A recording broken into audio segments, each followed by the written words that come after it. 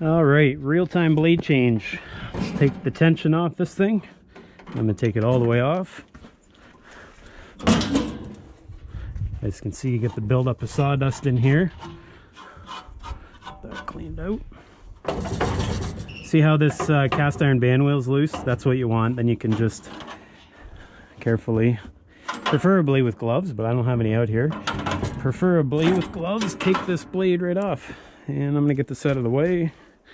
And I'm gonna put it out here so I remember to take it back up to the shop, and we'll get that sharpened. I got a bit of a pile going, so I'll get to that hopefully sooner rather than later.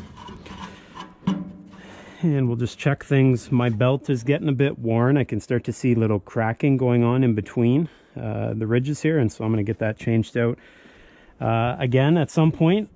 Don't know when, won't be today, but let's carry on. Now, some of you guys are very, very particular about your blade storage, and I should be a bit more particular. I didn't realize a little bit of water was sitting down in the bottom and causing some surface rust. I don't think that's going to be a big issue. It's probably going to wear off probably almost immediately once I fire this thing up. If that bothers you, well, get a steel brush out here. Maybe you could put one out at your sawmill and get it cleaned off. I just don't happen to have one here, so. And once again, gloves would be an ideal piece of equipment right now. Yeah. There we go. Okay, and I'm just getting it so the back of the blade is flush with the back of the band wheel. I'm probably going to have to adjust it. Usually with a new blade you have to adjust the alignment slightly, but yeah. Anyways, we're going to start it off in the right spot. Once it's approximately where it needs to be, I'm going to bring the tension in, and you guys can watch this bandsaw wheel start to tilt like this. See it there? See it moving? So I'm just going to tighten her up a bit, and we're going to make sure we're still approximately where we should be. If you're not, loosen that band wheel off, loosen that handle off, and then the blade will be able to be moved again. For me, I'm a little out of whack on the top, so let's get that fixed up. Okay, then we'll snug it up again. I'm gonna go grab the torque wrench. One thing I do have out here, there's a torque wrench. You guys have seen in other videos, I just use this Husky. This one's from Home Depot. It served me quite well. Set to 25 foot-pounds according to my sawmill specs. And we're going to bring it up to 25 foot-pounds, and surprisingly I thought I was relatively close. I wasn't even. Okay, there's my 25, and I'm just going to look again. It's sort of moved back a bit, but I think we're close enough. This one at the top is not. Oh yeah, no, it's good. So that's close. And so what I'm going to do, I always stand behind this just in case the blade jumps off. Probably a glove and a long sleeve shirt would do you. I'm going to rotate it here. And I'm rotating it by hand because stuff like this starts to happen. Can you guys see that? That blade has moved all the way back. Look at those teeth. They're all the way back. That would jump off if I would have started the engine and fired it up. So what we're going to do in this case, because the blade is drifting backwards, we want to move it forward. I'm going to loosen this one full revolution, one full turn. And as you guys can see, I wrote down the instructions from the manual. Clockwise, so clockwise on this bolt, moves the blade rearward.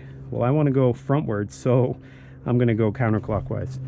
So come on back to my adjustable wrench, crescent wrench. Loosen off this. And what did I say? Clockwise. So I want to go counterclockwise, and I'm going to move it. Well, you can see where we're at. I'm just going to move down maybe a quarter turn. Okay, and you guys hear that? That sound there? So because the blade is so far off, what I'm going to do before I make that adjustment, I'm going to loosen it right off, and I'm going to put it back where it should go because it moved quite a bit on me. So what I'm doing is making the blade flush with the back of the cast iron band wheel. Okay, that's closer. Now what I'm going to do, I'm going to retorque it.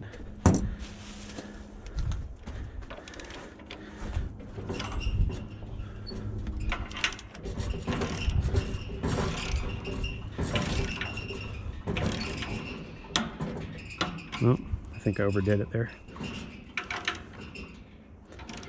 Go a bit slower. There we go, 25. And I did make an adjustment, so before I make any more adjustments, I'm just going to rotate it once. And I'm just watching the blade to see if it moves back or forward. And it's moving way forward here. So I'm going to loosen this off. One full revolution. And because it went too far forward,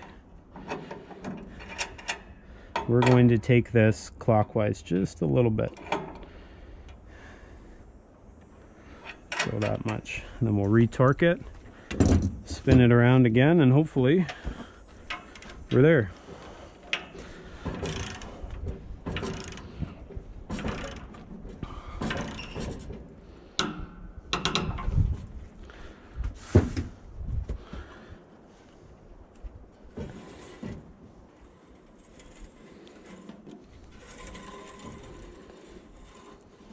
Okay, and it's actually very close. And so I'll spin it around a few times here. And what I'm doing, you'll notice with my right hand, you maybe didn't notice, I'm taking my hand and I'm running it along the back of the cast iron band wheel, and I'm trying to feel that the blade is flush with the back of that band wheel. And I am very, very close. So I tend to go in this location and this location. Okay, so I'm very close there. This one, this side, you don't tend to adjust all that often. And that side's good. So this one is very, very close.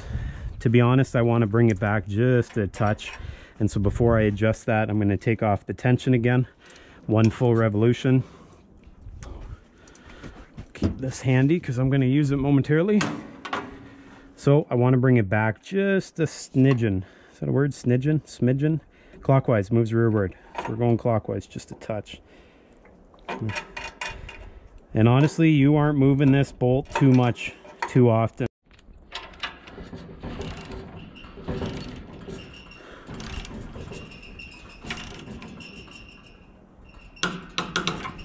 Okay, that should probably be it. I'm going to assume we're going to rotate it again. And that is what I'm talking about.